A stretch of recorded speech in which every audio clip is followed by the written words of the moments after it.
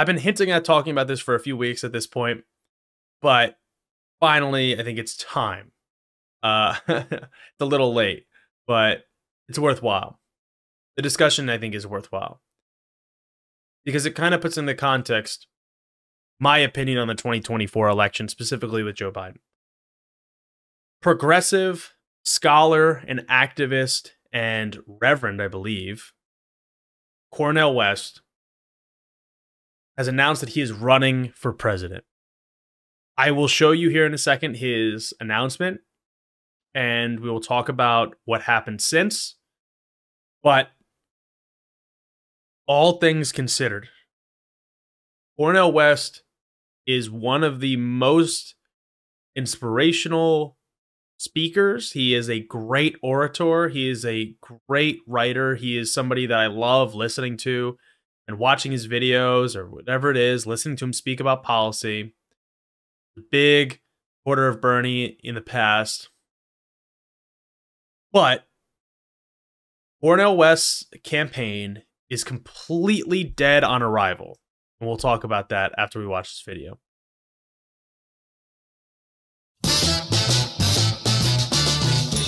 In these bleak times, I have decided to run for truth and justice, which takes the form of running for president of the United States as a candidate for the People's Party. I enter into quest for truth. I enter into quest for justice. And the presidency is just one vehicle to pursue that truth and justice, what I've been trying to do all of my life. I come from a tradition where I care about you. I care about the quality of your life. I care about whether you have access to a job with a living wage, decent housing, women having control over their bodies, health care for all, de-escalating the destruction of the planet, the destruction of American democracy. Democracy creates disruption. It creates an eruption. It creates an interruption. Wide from below, the energies of everyday people is manifest. And I know there are precious people in your life who you care for. That's why it's important for you to be involved, important for you to participate. We're not talking about hating anybody. We're talking about loving. We're talking about affirming. We're talking about empowering those who have been pushed to the margins. Because neither political party wants to tell the truth about Wall Street, about Ukraine, about the Pentagon, about big tech. Neo-fascists like Brother Trump or milquetoast neoliberals like Brother Biden. Wow, I'm so happy to make a world-shaking decision. You know what I mean? Well, I know gangsters when I see them. And gangster's not a subjective expression. It's an objective condition. Do we have what it takes? We shall see. But some of us are going to go down fighting, go down swinging with style and a smile, accenting the best in you and trying to tease out the best in me. Let's do it together. So,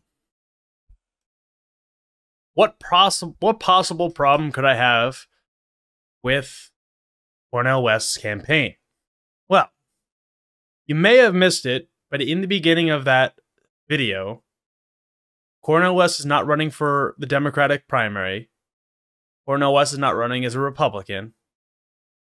Cornel West is running, or was running, for the People's Party. Now, if you haven't heard of the People's Party in America, you may have heard it in other places, but in America, that's because it is not a real political party. It is an organization, but it does not have ballot access in the 50 states of America. So, functionally, no matter how great or how much you agree with Cornel West, I happen to on a lot of things, he was seeking the nomination of a party that does not have ballot access in 50 states, which means that he could not win even if he were to give it a real shot. after critique and criticism and knocking and an influx, I'm sure, of calls and emails from people that he actually trusts, Cornel West decided within, I think it was 3 or 4 days, to switch from seeking the People's Party nomination, again, not to seek the Democratic Party's nomination, but for the Green Party's nomination. Look, I have said this from the beginning, right?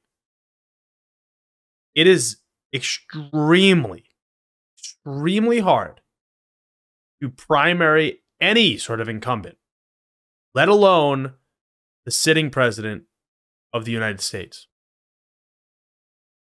If Cornel West was running a messaging campaign to talk about the specifics of the issues that he highlighted, I would be like, go ahead, have at it, have fun, right?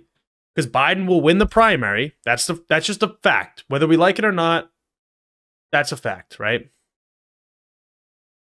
I happen to align more politically with Cornel West, but he is seeking the nomination of the Green Party. And whether you think that third parties should have more of a say in America or not, historically, think back to 2000, third parties always in America have benefited, maybe not always, in the last at least 100 years, have benefited the right wing. If Cornel West was seeking the Democratic nomination and he polled at what, like RFK is doing, right? 20% or whatever, I would be, go for it. Have at it. Great. Wonderful. Talk about Medicare for all. Talk about wealth inequality. Talk about housing. Talk about all these different issues that, he's great on, right? But as a third-party candidate running in a general election in a state like Pennsylvania, I could not, in good faith, vote for Cornel West to then, again, even if I politically align with him, remember, the American democratic system, small d democratic system, is functionally winner-take-all in most states. So in Pennsylvania, where Biden won by a few thousand votes, not hundreds of thousands, not millions, he won by a couple thousand votes in 2020. If just a small amount of people, like let's just say Cornel West gets to the general election and 20,000 people in Pennsylvania voted for him, that could turn the entirety of the election towards Donald Trump or whoever the Republican is. That is the consideration that we have to have in these types of situations. Now, do I think he shouldn't run? He should just say, no, don't run at all. No, he can do whatever he wants. But as a progressive, as somebody that cares about pragmatism in the United States and in policy, I don't mean pragmatism as like, oh, he's too pie in the sky, because people say that about me. He's too pie in the sky about like Bernie Sanders. If Cornel West was running in 2024 in 2028 and it was like an open seat in the Democratic primary, he'd probably have my vote.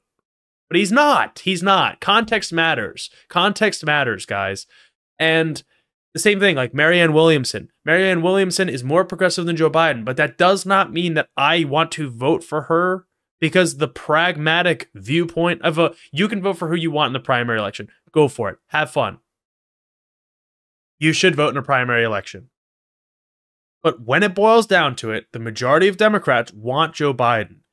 And when the general election comes around, you should vote for the candidate that is most likely win and represent your values within the two-party dynamic. If the Green Party wanted to be taken seriously by people like me or like you, maybe you do take them seriously, I don't. Right now, at least. The Green Party should organize on the grassroots local level. A party that does not have a sitting congressman, that does not have a sitting senator, that does not have a sitting governor, that does not have, from what I know, not many state senators, state reps, township supervisors, borough council, mayors. That is where you pick up ground. If you were to say, we're going to start and we're just going to target one state, why don't you go target Florida or one of these states and just say, we're going to go after these states. We're going to get their vote. We're going to build a new party infrastructure. Then you can prove the concept. But you're not going to win a presidential election without a party apparatus that is strong. It's just a fact. When we talk about other countries and we think about it all, right? Oh, how come other countries don't have this two-party system? That's because they don't have a presidential system. They have a parliamentary system. It's a different system. If we wanted to do something like this, we should have ranked choice voting, which I support. But we don't. So it sounds naysaying. It sounds pessimistic. It sounds like, oh, is Connor really even a progressive if he doesn't want to support Cornel West? Yes, I am.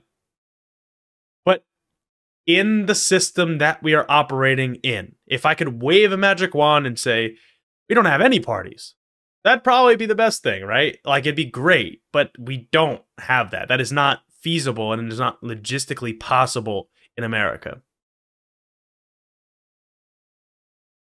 I do not want Ron DeSantis, Donald Trump, Mike Pence, Vivek Ramaswamy, Chris Christie, Tim Scott, Nikki Haley. I don't want any of them to be the president. And the person that is going to stand in their way, even though he's not as progressive as I want him to be, is Joe Biden, because he is the sitting president. In my opinion, if Cornel West wanted to have a serious shot at a real messaging campaign, he should have ran in the Democratic primary and tried to pick off 20%, 25% of the vote. And then come to the table, negotiate for a platform policy or a platform like Bernie did. And Bernie almost won, by the way. And that's why we had so many pro-labor people. And let's not forget that Bernie was an independent, but he caucused with the Democrats. He was associated with the Democrats. He ran for the Democratic primary twice. That is the path for progressives. That is the tried and true path for progressives.